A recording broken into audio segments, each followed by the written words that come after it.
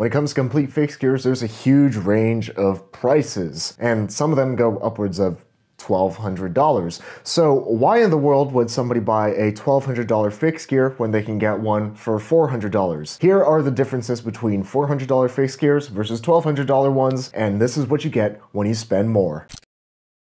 For lively riding fixed gears made out of top-shelf, lightweight steel, check out our channel sponsor Wabi Cycles at the link at the top of the description. What's up, I'm Zach Gallardo. Life is short, but don't make it shorter, so be sure to ride your bike every day to be reasonably dangerous. And subscribe for more fixed gear videos just like this one every Thursday and Saturday at 6 p.m. Pacific. Firstly, on the entry-level end, what kind of a fixed gear can you get for $400? What will be good and what will be bad? For the good, for $400, you're going to get a bike that will be plenty reliable for daily rides and for doing big rides. Assuming you keep up with regular maintenance, that is. The parts aren't going to be fancy, but they can definitely handle daily abuse. At this price, most fixed gears will either have a 4130 chromoly frame set or a 6061 aluminum frame set, making them considerably lighter than high tensile steel. The components will be functional. They won't be the stiffest, the lightest, or the most pleasant looking in the world, but they'll be able to handle whatever you throw at it. Most bikes at this price will have a pretty good ride quality. Some of them will be lively, or at the very least, they'll feel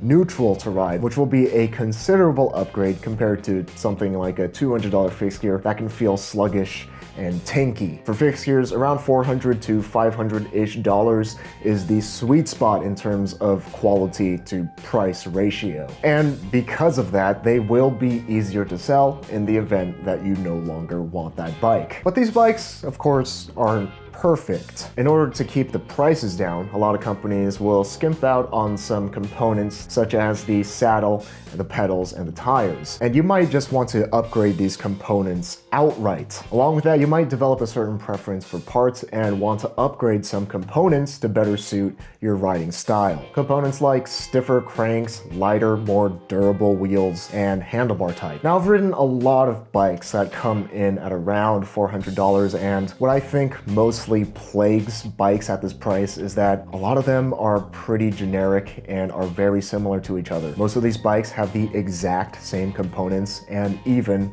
the exact same frame set. Because of that, they ride very similarly, they look very similar, and their reliability is very similar. Choice is just a bit more limited at the entry level. Another potential issue is that these lower priced bikes tend to have more variance in quality control, which can be costly in terms of time and money. The vast majority of bikes though that I've received and seen at this price have been pretty spot on in terms of quality control, but I have experienced imperfections in paint, receiving a dented frame set, receiving either incorrectly installed components or just flat out components that weren't on the spec sheet, and failed components like this snapped crank arm bolt, and variance in tire clearance, which is, in my eyes, the most important feature of a frame set. Overall, $400 fixed gears are the best value for your money, but they do have some problems. What exactly are you getting when you spend 3 times as much for a $1,200 bike? For a $1,200 fixed gear, you eliminate almost all of those cons that are associated with $400 fixed gears. But of course, that comes at the price. With that said, a $1,200 fixed gear might be more upfront, but it might actually be a better buy in the long run, especially if you intend on upgrading a complete entry-level bike. Complete bikes will almost always be the best bang for your buck. To build a bike comparable to even an $875 bike like the Wabi Classic, it would cost around $1,100, and I know, I did the math. And that's not even including tax and shipping. Although it's a lot more upfront, you just get a bike that doesn't need to be upgraded. You also get a lot more options in terms of ride quality, customization, and features. You can choose whether you want an aggressive, stiff aluminum track bike or a lively, subtle steel fixed gear with geometry between road and track. Or you can get anything in between those two. For $1,200, you can even build up your own bike spec'd exactly the way you want it instead of getting a complete. But even with a lot of complete bikes at this price, there is more customizability in terms of handlebar type, stem length, and crank length to really dial in your fit, and tire options to get your ideal mix of speed, comfort, durability, and flat protection. And there's also more choice in terms of features like bottle bosses, tire clearance, fender mounts, and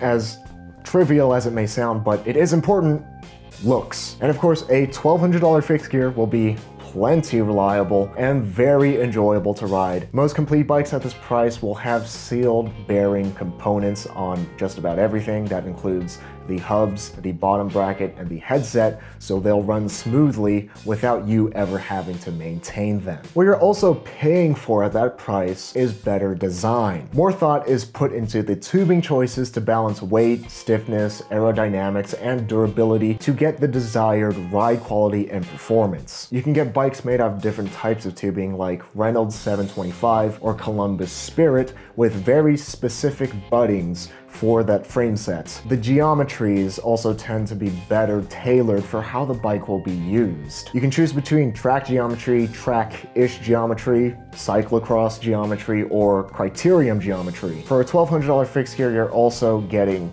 pedigree, which is just a fancier name for Fixie points. You can get a bike from a company that has a history of designing great bikes, something like a Cinelli, an All-City, a Wabi, or a Dolan. These bikes also tend to have finer craftsmanship, like the one-of-a-kind dropouts on All-Cities or those sweet lugs on the Wabi Special. A lot of what you're paying for also goes into the details of the bike. There's higher quality control, meaning that welds will be smoother and more consistent, tire clearances will be consistent, paint will be consistent, and components will be correctly installed. These bikes are also a manifestation of an idea, and I know that totally sounds just like philosophical babble, but I just really love bikes. Like, all cities are the intersection between practicality and performance and craftsmanship. Dolans are purebred, no-nonsense track machines. Wabis have custom-built levels of ride quality wrapped up in a really simple package, all at a very reasonable price. And Cinellis are just straight-up overpriced hipster trash. But in all seriousness, Cinellis are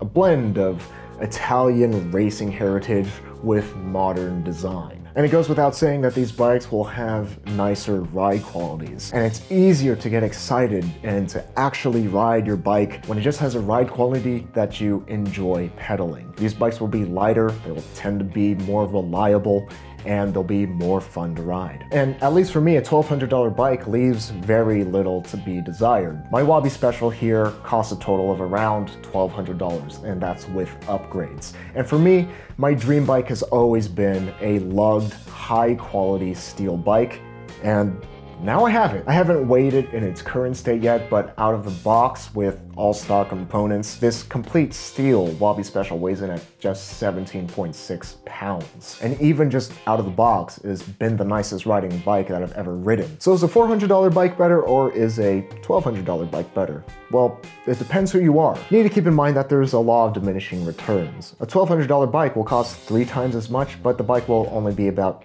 twice as good. So a $400 bike will be the best value per dollar. $400 bikes are great if you're trying out cycling for the first time and you don't know if you want to sink a lot of time and money into something that you might not stick with. It's a low enough risk to just try cycling out. You'll get a fixed gear that's a high enough quality to see if you actually want to spend more resources. And in the event that you don't want to get into fixed gear cycling, you can pretty easily resell the bike for most of what you paid for. $400 bikes are also a really good choice if you just need a reliable secondary bike or beater. When I was in Taiwan for 5 months, I didn't have my own bike, so I just bought a pretty basic but reliable $400 loop Pista. And I rode that thing all over very rainy Taipei, and I even did a 4-day, 230-mile tour down Taiwan on it, and during that trip, I had exactly 0 mechanical issues. $1,200 bikes, on the other hand, are for more seasoned cyclists with developed tastes. You get a lot more choice and customizability to truly make the bike your own. Of course, there is the caveat that expensive is not always better. There's lots of overpriced trash out there. In some cases, you can spend less and get a better bike, so it's up to you to be diligent and do your research. But regardless, if you have or are looking to get a $400 bike or a $1,200 bike, what really matters is that you go out and ride. Before building up my previous bike, Ricky, I almost just flat out bought a Wabi Classic. On paper, the Wabi Classic gave me a lot more bike for less money. It had a lighter frame set with a better ride quality, had lighter components all around, and a legion of followers spanning from salty fixed gear riders to carbon roadies that all claim that it's been the nicest riding bike that they've ever ridden. I almost just flat out bought a Wabi Classic, but I ended up building Ricky because purple and sparkles. But now I've come full circle, and now I'm riding an almost completely stock Wabi Special. And my trusty bike for the past 3.5 years, Ricky, is now up for sale on eBay. And if you're interested in giving him a new home, you can check out that listing at the link in the description. The Wabi was just the right decision in the end, and all of that hype that just sounded too good to be true ended up being true in my experience. It really is the nicest riding bike that I've had the pleasure to ride. So thanks to Wabi for sponsoring the channel and making these videos possible, and you can check them out at the link at the top of the description. Don't watch this upcoming video if you haven't ridden your bike yet. Instead, ride your bike every day to be reasonably dangerous.